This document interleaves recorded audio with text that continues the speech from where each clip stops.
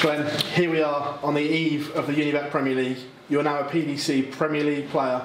Just try and sum up what it's been like since you found out you were going to participate in the 2020 competition. Well, it was a lovely story, you know, the day. I mean, I had a feeling if there was 10 players, I might have just sneaked that 10th place. But when I heard they were doing the Challenger, I did think that Chizzy might have just sneaked ahead of me, if truth be told. I was pacing up and down on the day, so I went to Catterick Races. I told Mac Elkin, I said, don't ring me, I don't want to know, I want to watch it live to get the same euphoria or disappointment like everybody else. But he rang me about 7:05 and said, I just can't hold it in no longer. He said, you're in. What was that moment like when you found out? The next bit was I went, Susan, you know, my wife, Susan, and she screamed back, what? As if she, you know, she was like getting washed. So I said, oh, it doesn't matter. So for a couple of hours I kept it to myself. It was yeah, it was pretty amazing. And you know, you want to be an elite dart player and joining the Premier League. It seems a million miles away from that moment I played Adam Smith-Neil at the World Masters, where in the final 27 people watching and I didn't want to be there. So now it's, you know, I'm playing in front of the biggest crowds and the best arenas and the best players in the world. It's like pinch me. You're talking about pinch yourself there. This time last year, you'd only just scraped through Q School by the skin of your teeth. Yeah. Now you're playing as one of the elite. Just what does that mean to you as a person?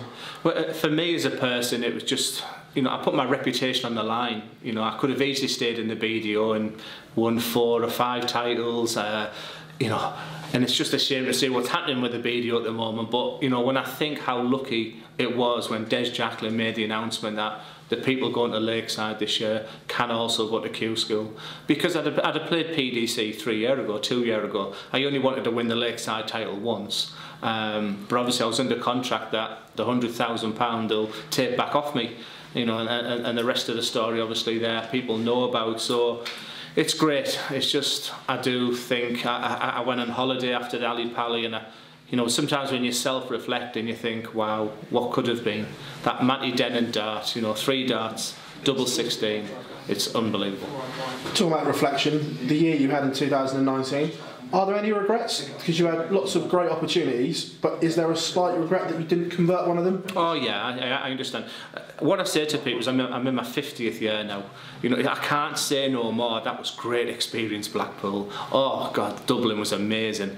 I've got to grab them opportunities now, you know, so it's part of me was, I mean, let's be fair, Michael Smith beat me in the first session, you know, 8-2 up. I put that one to bed. I do think the one I maybe could have won was the Chizzy game, because that double off is definitely a leveller. But some days you feel great, some you don't. You know, someone have offered me at the beginning of the season 2 Pro Tour titles, 3 semi-finals, you know, I would have snapped your hands off. Regrets? No, I haven't. I've got no regrets. Wishes? I would love to be a major champion, but regrets? No. Again, Michael Smith in Aberdeen. Yeah. Thoughts on that game, and just looking forward to the whole Premier League day, getting to the hotel the night before and everything like that. That whole experience. Yeah, today feels real. You're interviewing me now on the eve of the Masters. I'm the only one who's not in the Masters, so I've drove 3.5 hours to get here, and it's 3.5 hours back. But it does feel real, you know, just watching Daryl, just bumped into the lads now, and I'm in heavy practice at the moment, you know, twice a day, hour and a half a day, so 3 hours in total. So, you know, one thing about me is that I'll always be ready. It's, you know, it's whether or not you can deliver on the night, but Aberdeen, Michael Smith, it's just so exciting. You touched on the Worlds, that you ran out of steam almost, that in that game you had nothing in the tank. Yeah.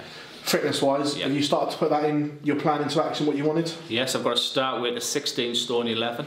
I was hoping I was around about the 15 stone mark, so 16-11 was pretty disgusting really. So I've been on it 5 days now. I mean, it's mental, you know, because already I feel slimmer, I feel fitter.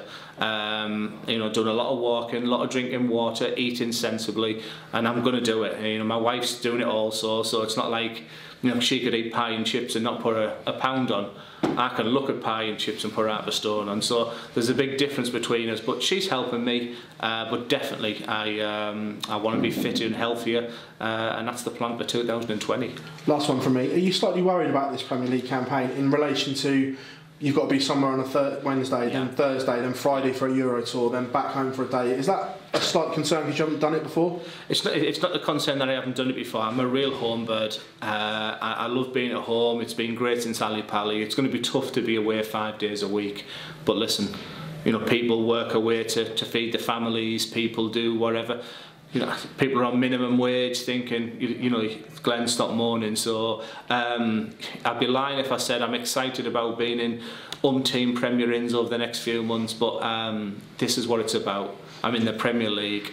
Everything is positive right now, and you're looking at the happiest Glen Durrant there's ever been. It's happy times. Glenn, absolute pleasure, mate. Thank you very much. Thank you, Phil, as always.